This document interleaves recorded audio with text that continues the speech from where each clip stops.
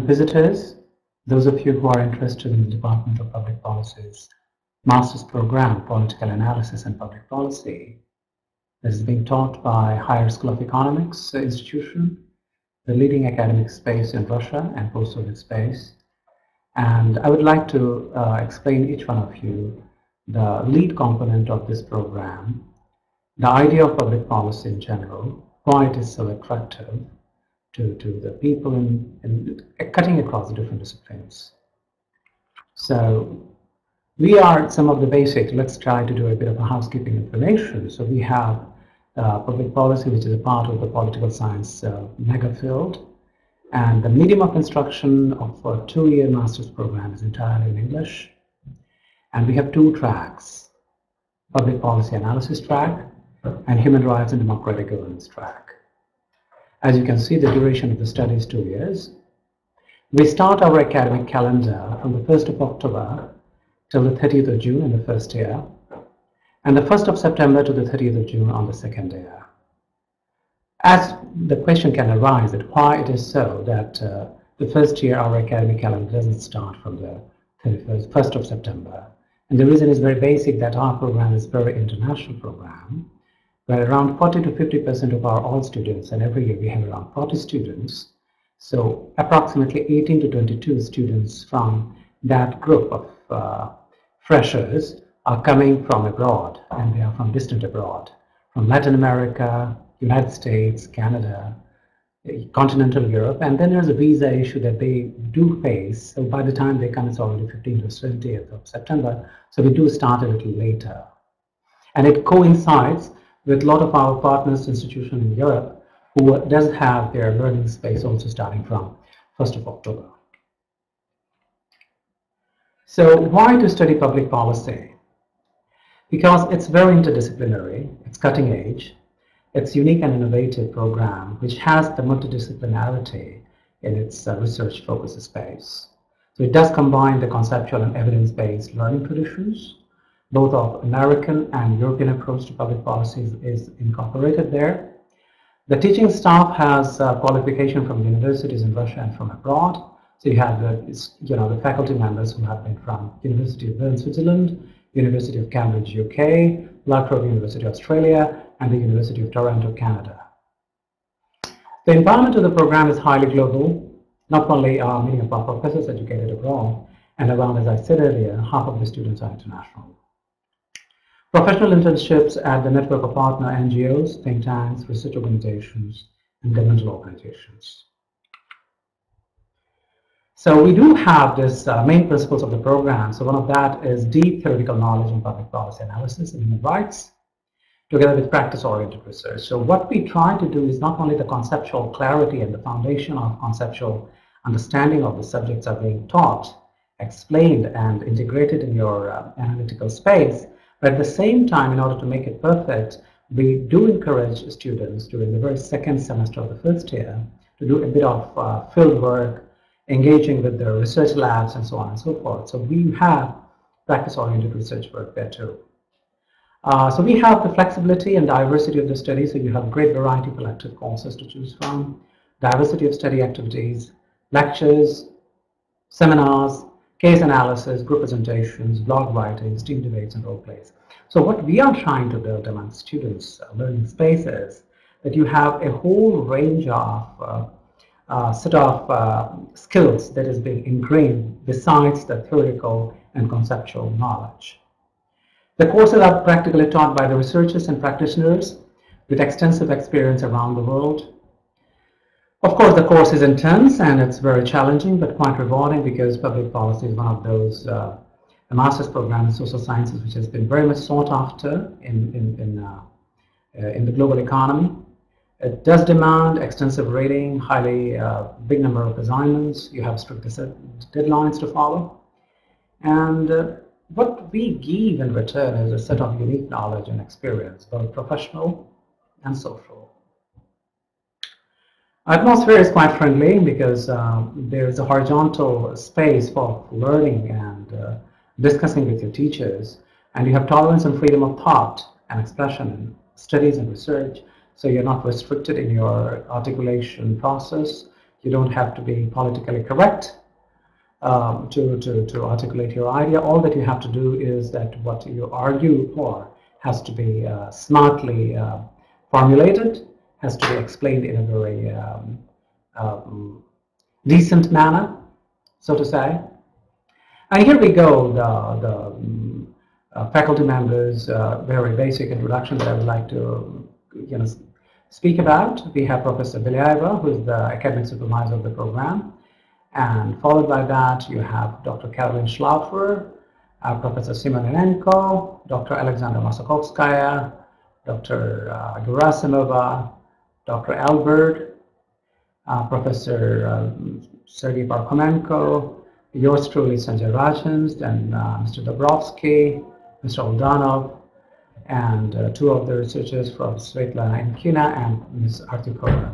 So practically, each one of them are handling very different niches, different subfields of social sciences. So some of them are quite a big expert in the field of civil society research work. Some people, but what is really common in all of them is that they are all very big experts in the field of public policy, and their research work, their publications, and their academic engagement has been quite varied and quite rich too. So these are the core curriculum of the course that you will see. You have this introductory course, which are two of them in the first semester. You have Foundation of Public Policy and Conflict Management. You have compulsory courses, what you call is Modern Political Science, Theory and Methodology of Political Research, Qualitative and Quantitative Methods of Social Research, Human Rights and Globalizing World, Global Actors in Public Policy, and Research Seminar. The two of that, I mean, Global Actors in Public Policy is in the second year, and Research Seminar is something that we do all the 2 years. It's practically to make students write very high quality term paper and master thesis. In the elective courses, you have a range of courses, both on the human rights and democratic governance track, as well as in the policy analysis track. So you have comparative public policy analysis, global political economy, think tank as policy actors, anti-corruption policy and reforms, human rights in non-Western societies, minority rights, freedom of expression, and freedom of assembly, and religion, governance, and policymaking. So as we just deliberated upon, so you have those two tracks to study concentration, public policy analysis and human rights and democratic governance. Why these two tracks? And the reason is very basic, because we do understand that public policy and the policies made by the policymakers are not a one-way traffic. As much as there is a policy supply side between bureaucrats, politicians, leaders of the country who do implement the policy, there is a likewise demand side of the policy, where common citizens, non-governmental organizations, and epistemic community, scholars, teachers, professors, they do demand a new policy that helps citizens, that helps the state, that helps the society to function better, more effectively, and that you call more of a demand side of policy. So as we explain that these two tracks can be studied through two different conceptual spaces. So that's one side, which is called public policy analysis track, and the other side is human rights and democratic governance track. So we have a wide range of careers. So we have students who have graduated out and been working successfully with national, regional, and global think tanks. We have international human rights organizations and other NGOs. We have business associates and large corporations, national, regional, and international government agencies, universities, and academic research institutions. So cutting across the different professional fields that students from social science do go into, so we have a fantastic track record, a very good statistic of the students joining different career paths. Some of them have been coming from the ministry of their respective countries. We have beautiful illustrious example of two of the students from Indonesia who were already a bureaucrat, senior bureaucrat, they were mid-career executive. They came back to take a pause in their career path, came and joined our program, went back, and have been extremely grateful to Higher School of Economics for giving them the necessary training, which has allowed them to work more efficiently, far efficiently in their respective places. So here is the guy who I was talking about, Indra Prasitaya. Is working in the Indonesian Coordinating Ministry for Human Development and Cultural Affairs. And that's not a single case. You have so many cases like him in HSC, in public policy program, where the students are already bureaucrats. They are already in career path. And then they are studying simultaneously at times. We have cases like diplomat has been working in full-time in his job and at the same time joined our program and got a career growth at the same time while he was a student with us. So practically the research and academic opportunities, the way we kind of do things in our learning process. So you have the term paper for the first year and master thesis in the last year as a subject, as a thematic that you choose as your final title. And the research project. So you have the participation and policy change in Russia, human rights in post-Soviet countries in comparative perspective, human rights production and promotion in crisis situation, civic participation, and social change. Besides that, you have internship in partner organizations. We have a huge number of them. You have international research schools on human rights and public policy, international partnership and academic mobility programs.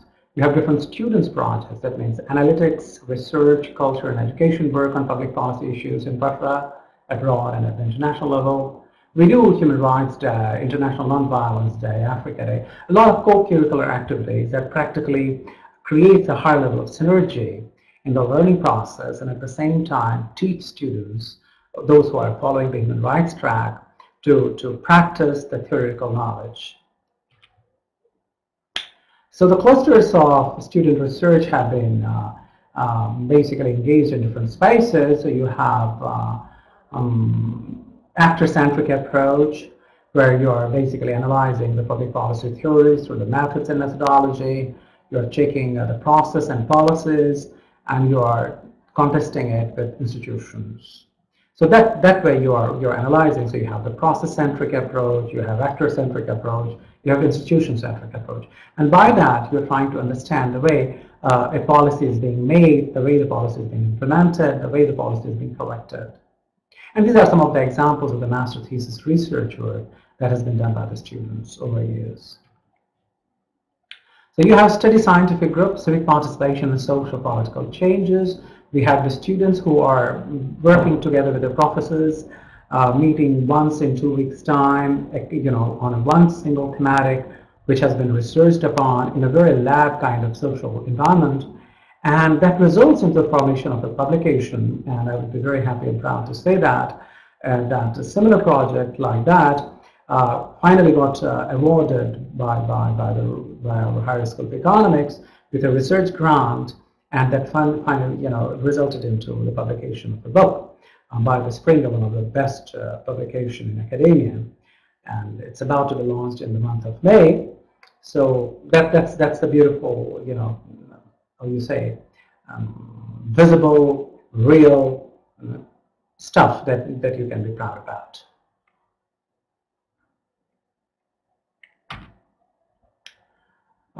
Internship. So these are the places which is not the exhaustive list of our interests, but you are here to see some of the institutions where we send our students. So you have government organizations, so you have Moscow City Council, Ministry of Foreign Affairs. Besides that, we have 2 students from Ministry of Agriculture last year, NGOs, and you name it, because they are just 2 names which came just very handy here. Greenpeace Russia, Memorial, but there is a whole set of non-governmental organizations where the students go for the internship. So you have think tank and research institutions, you have Levada Center, Carnegie, Russian Academy of Sciences, Center for Migration Studies, so on and so forth. And those students who are coming from the media and communication background, we do send them to Novaya Gazeta on one side and Russia Today on the other side. So we don't really want to create an impression of being biased for one side or the other. We do, all that we want is that students should have quality knowledge, and their internship should be connected with their research topic. And then the internship period has been productively, fruitfully being utilized. So these are the other examples that you can see that. You have this IMMO, Institute of World Economy and International Relations, Institute of Africa and Russian Academy of Sciences, and there are a lot of labs which are existing inside HSC, international labs. So we are getting our students who are having their topics of term paper and master thesis very closely connected with the research thematic of our HSC's labs, so the students get their chances there. So you have Ministry of Education and Science, Government of Moscow, Medicine Sans Frontières, Delaware, Russia, US Embassy, Russian Embassy in Kazakhstan, Russian Council on International Relations, so you name it. So this is certainly not an exhaustive list, but a range of places where students do go for internship. So we have this international research school where students do go to for studying thematics and topics which concerns our human rights and democratic governance track. And besides our international winter and spring school that is organized by the Public Policy Department, we do encourage the students to go in different parts of Russia for a one-week academic expedition where the professors and the students live in one single space and they do academic research on the topic that has been chosen prior to the expedition. So it is one thematic, and the students do go for the field trip and write papers together with the professors. So you have these international partners that we do take great pride to announce with. So you have International Political Science Association, the flagship organization worldwide about political studies. You have European Consortium for Political Research, the preeminent institution. You have International Comparative Policy Analysis Forum, ICPA Forum. And then you have International Public Policy Association, IPPA. So practically everything and anything that is connected with public policy internationally as an institution, our department has formal and substantial affiliation with that. And besides that, we have international mobility partners. So you have University of Bologna, University of Turin, Sciences Po Lyon, International University College of Turin, Italy, and University of Sarajevo. So these are a whole range of academic institutions with whom we are kind of having massive and I would say substantial partnership. What I mean by that is that every year we get a lot of students from those institutions who come and study with us, as well as our students going there. So this is just not a formal agreement or formal academic mobility, but it's very substantial. And so similarly, we have the teachers going there back and forth. So for the Russian applicants, our portfolio and face-to-face interview starts from 20th of June, when you can submit your portfolio, and it ends 31st of July. Interview is in the very first week of August. For the international applicants, portfolio and online interviews, application is a very rolling over. It's a very rolling admission process. It starts from 15th of October. Last year it started, and it will go on till the end of August, 20th of August to be very precise. You have the state scholarship, which is full tuition waiver and usually awarded earlier between March to May window. And you have HSC partial scholarship that is available till August when the students are smart, and we do consider that they, if at all, can't pay the full fee, so we do provide them a certain discount. So you have, what is to be submitted here in your portfolio. You have to have your motivation letter, CV. You have to have your bachelor's and master's degree. If at all you have a diploma, it should be added with the transcript. You have the winning or participating in Olympiads, different certificates of your achievements that are quite handy, that are quite useful. You have, if at all you have got grants in scientific research or getting individual scholarship, that would be very fantastic to add on.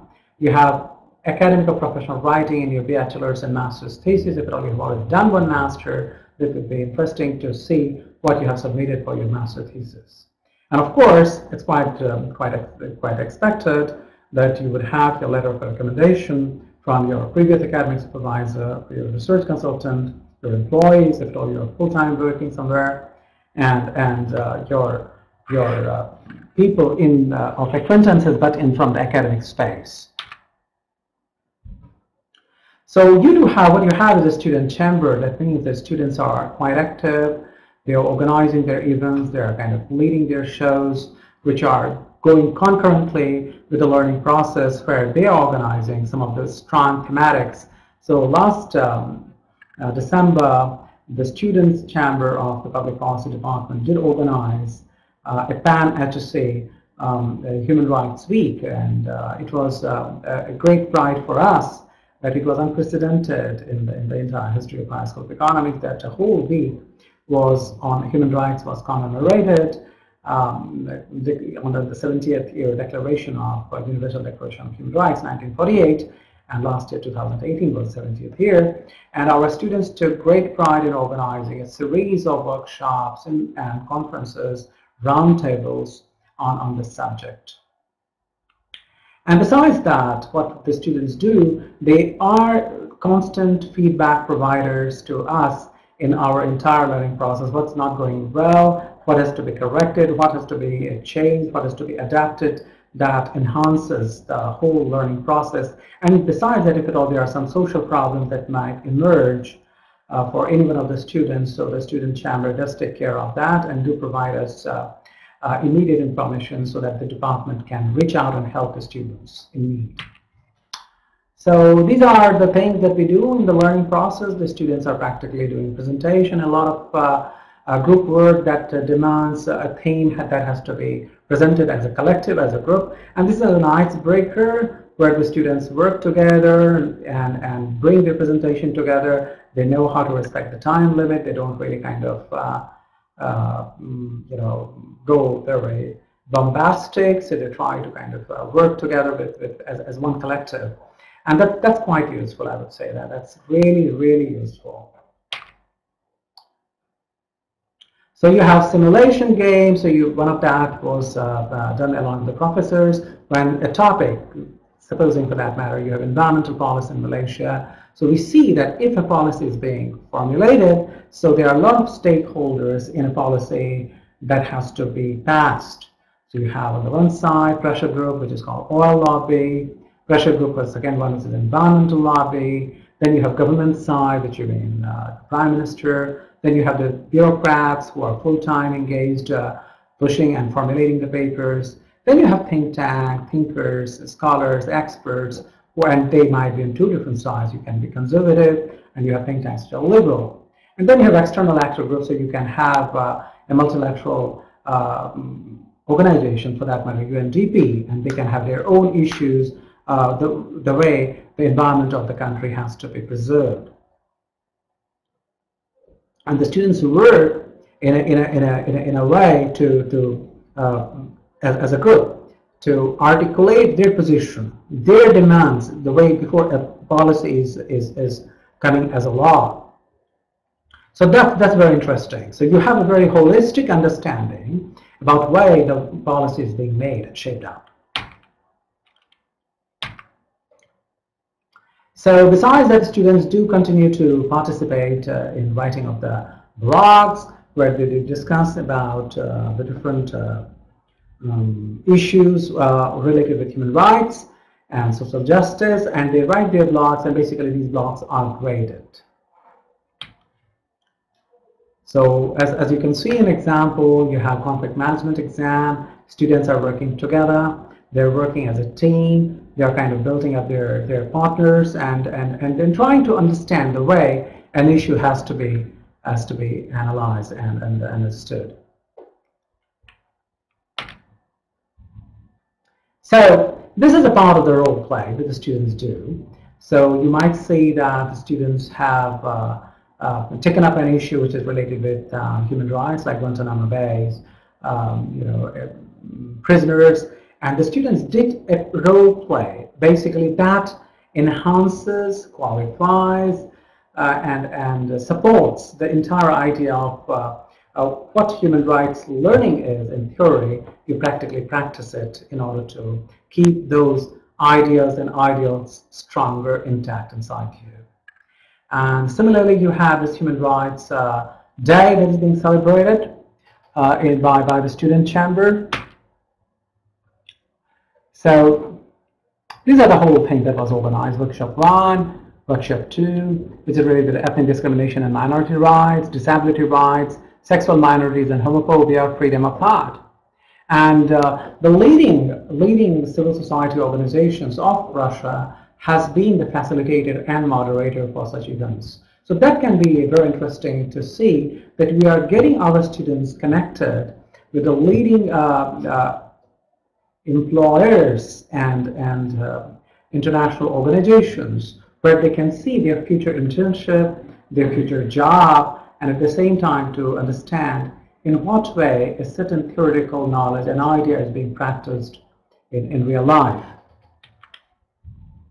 And besides that, these are some of those social pictures that you can witness. It is very interesting to observe and understand the students' collective, the group, where the students are practically joining the team together, trying to build up a group work and further enhance their knowledge space in practice as much as in theory. So these are some of the pictures of the Human Rights Day. As you can see that this has been the set of people who have come here and celebrating, organizing, discussing the issues and agendas. Yeah, but at the same time, there's a chunk of socialization process that goes on with the students, and you can see the way the students are kind of converging together, trying to chill out together, and to grow their learning space, both in the formal learning environment as well as in the informal learning environment, where there's an internationalization of the learning process is being practiced in true sense. So these are the happy pictures in the cold winter of Russia, where you are, celebrating the upcoming New Year. The students and the teachers do celebrate the arrival of Ded Moroz and Santa Claus, and people do provide the gifts to each other, celebrate the good time together. And yes, this is practically after the end of the first semester's exam, the last days of December, when the students are coming to celebrate with the teachers and to go for a holiday just for the New Year vacations. So that's practically all about us. We are extremely proud and privileged to teach the students from different continents of the world. The only continent that misses is Antarctica so far. We got students practically from everywhere, and our department takes great pride in having students who are coming from very diverse academic background. We have students who have already achieved 2 masters and they joined our program. We've got students who have been pursuing a parallel PhD somewhere else and has joined our program to study public policy. We have got fresh graduates who have been joining our program. And we are quite active in the sense of doing a lot of things besides research and publication, which are connected with our students' initiative. We do promote and support students' initiative, their own creative urge to blossom. So that's all from my side. I'll be happy and open to the question that you have from your side. The question that comes from, can I take the questions now? Yeah. All right. So one question that comes from S. Abokhadze, as I can understand, right, are there any adaptational courses for those who completed their bachelor's degree in other fields, not in political science? Of course. I mean, I would say that in your case, we don't have 40+ students who are all from the political science background. It's practically 50% of the students who have political science or IR background, but the rest of them are coming from the diverse academic spaces, be it sociology, be it media studies, sometimes from humanities or linguistics. And that's why we have 2 courses. One is Foundation for Public Policy, and the other one is Conflict Studies and Mediation. So these are the 2 courses which are foundation courses, where there's a lot of group work, there's a lot of basic reading, and a kind of an adaptation environment where you are kind of building up the coherence, a certain kind of rhythm with the rest of the group. So that's quite easy. And in your case, Mr. Abokhadze, I would say by having the background of sociology is an asset, because we do a lot of methodological research work, which does help if at all you have a sociology in your background. So I'm open here for the question, if at all you have a question. Maria, if at all you have any other question. As I can see, Maria is around, and then Falikao is around. Can you just introduce yourself with your questions? That would be very kind.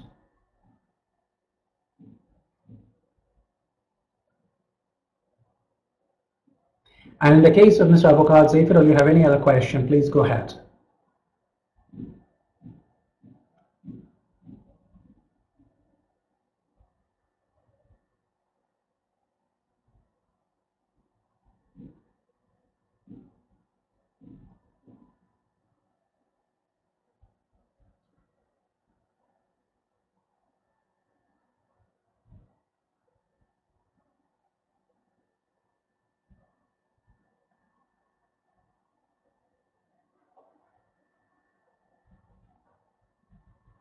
we can finish if you'd like to.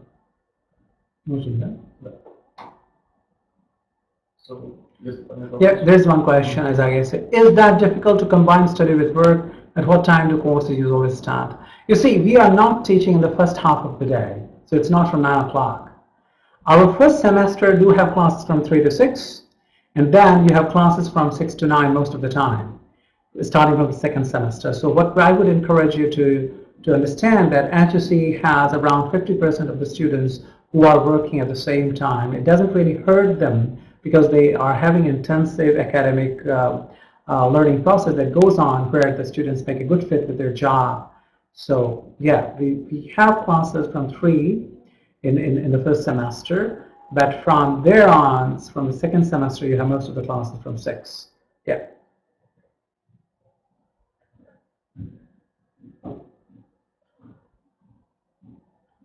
Any other question?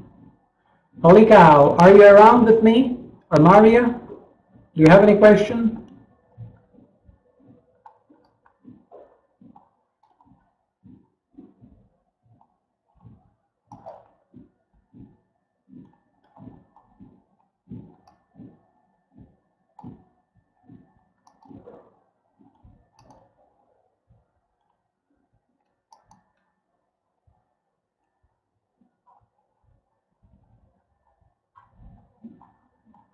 Yeah, it looks like that we are done with that.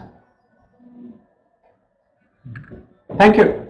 Thanks a lot. See you in the class. Probably you will be joining us.